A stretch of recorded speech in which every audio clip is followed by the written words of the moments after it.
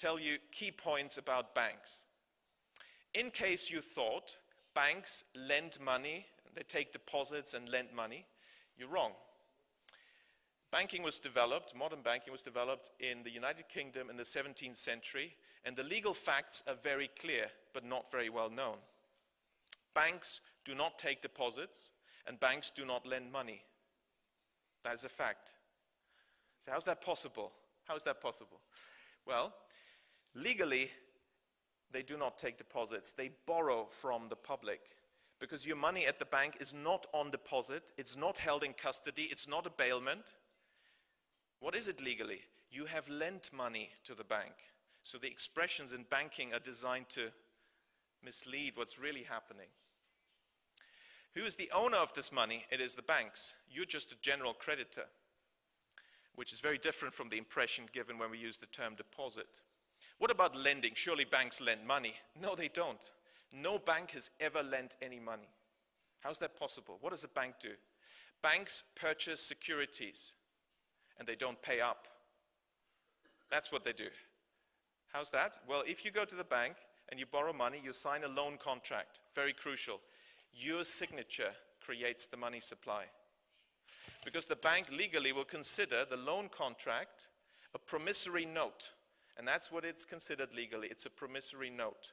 Just like the Bank of England note and central bank money, paper money, is a promissory note from the central bank.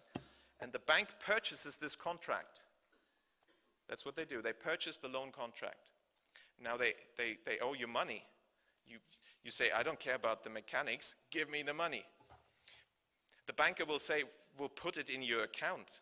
You'll find it in your bank account. Well, what is a bank account? It's not a deposit. What is it? It is a record of the bank's debt to the public. It's a record of the bank's debt to the new borrower. And they'll show you the record of how much money they owe you. That's it. They don't pay up. And this is how the money supply is created. So let's, if you press in sequence.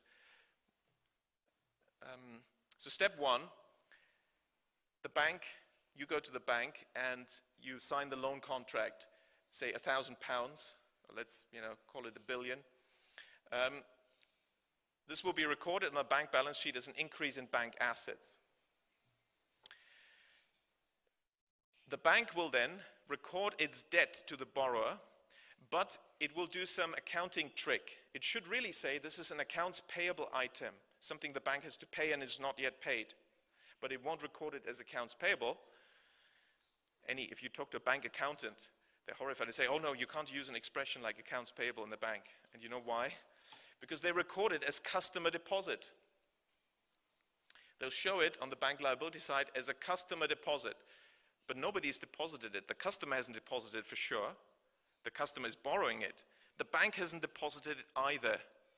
It is added to the money supply, and this is how 97% of the money supply is created out of nothing on the basis of the signature and, of course, the credit of the borrower. That is money creation, okay?